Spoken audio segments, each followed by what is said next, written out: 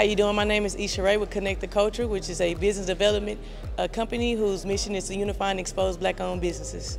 Moving forward, I will be recommending different local businesses to come out to the summit just to learn about different opportunities and just to connect with different resources. That way that they know who to go to when they're looking for different things when it comes to their business.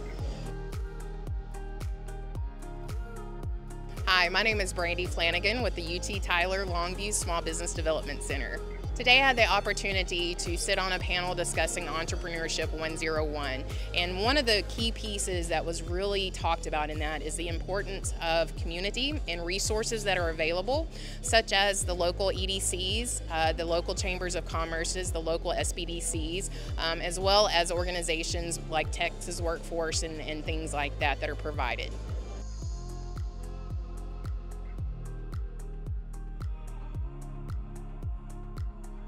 Bart Day, representing Texas State Technical College here in Marshall. I think the key takeaway today, the mainstay really has been relationships and opportunity. The great resources offered here today, and I'm sure at the other gatherings just like this are available, and a lot of folks don't know that, so this is a terrific opportunity to get in here and learn.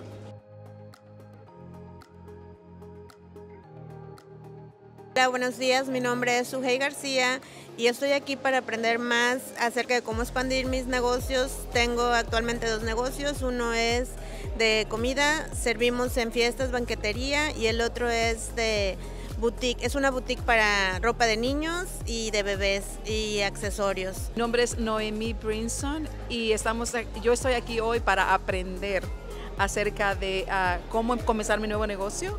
Y el nombre de mi nuevo negocio es Beyond Beauty. Sadiq King.